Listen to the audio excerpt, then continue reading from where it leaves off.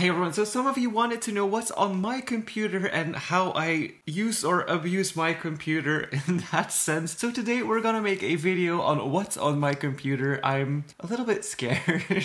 So let's start with my desktop. So yeah, we have this background. I will show you where I get my backgrounds in a minute, and if I think about it, I will link it in the description of this video. So my backgrounds usually coordinate with my iPad and my iPhone, so I have the same background on all of my devices. I don't know why, but that brings me calmness. Anyways, continuing, we have, of course, OBS because I'm recording right now. We have Adobe. Now, I still need to remove my Adobe because my subscription ended and I still had my school license. I don't want to pay 60 euros, which is basically $70 a month to use Photoshop. And I don't even use Premiere because that's slow. Then we go on to clean my Mac, and as you can see, I barely have any RAM available, but let's ignore that. This is basically where I clean everything out. This is where everything goes. I can open clean my Mac, run a clean, but doing that now is not as interesting. Then this is Magnet. Now Magnet is very, very useful. For example, if I open my browser, I can go ahead and drag it to the side like that. If I drag it up to the corner, that's a basic Windows feature, I know, but it wasn't on Mac, so I needed it. And basically Magnet, it was $4 or something like that. It's totally worth it. As you can see, I can just drag that to sides, so that's really cool.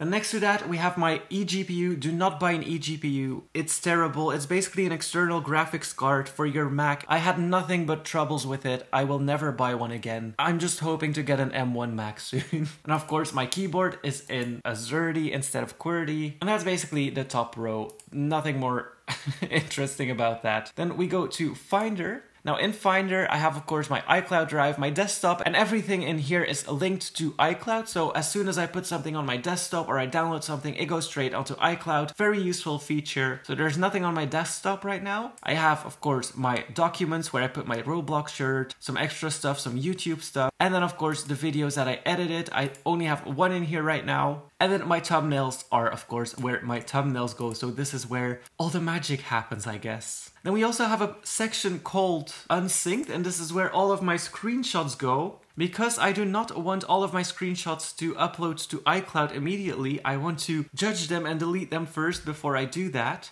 And then we have my downloads folder. Do not question what's in there. It is terrible. And of course, we have my messages, calendar, mail, basic apps, Google Chrome. 30? Very, very useful. I installed 30 a few weeks ago and I've been loving it ever since. So 30 basically allows you to have multiple apps or multiple browser apps in one. So my Discord is in here. I have Twitter in here so I can immediately go to Twitter. I have my Instagram. Then I also have a Roblox in here. Oh, I was reading about KSI apparently. And of course my mail accounts, Facebook. Yes, I'm that old. Instagram, browser, calendar. So basically everything that I want is in here, and I don't need to put apps in here like Messenger and Discord, so this doesn't fill up as much, all because of 30. So amazing app, love it. Then of course we have my notes. Let me put that to the side a little bit. In my notes I basically put like the text that I want to do. I can copy it, and if I like copy this right here, I can paste it on my phone. That's one perk of being on a Mac, so you can immediately copy it to your iPad or your iPhone. If you just copy it and then you paste it, it's so useful. Moving on, we go to Final Cut Pro, and this has been my video editor for the last 3 years and a bit.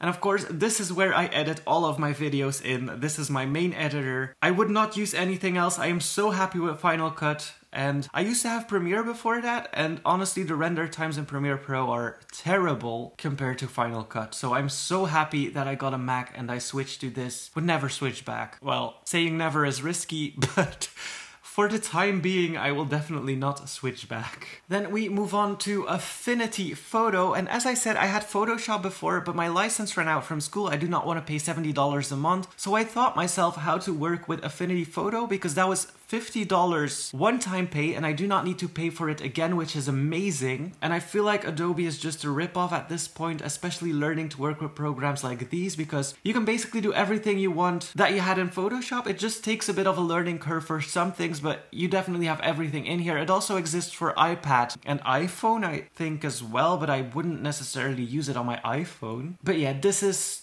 This is amazing. Then of course we have Spotify, and if you want you can quickly go to my list. If you see any song you like, let me know in the comments below, or let me know how bad my taste is. I don't really care.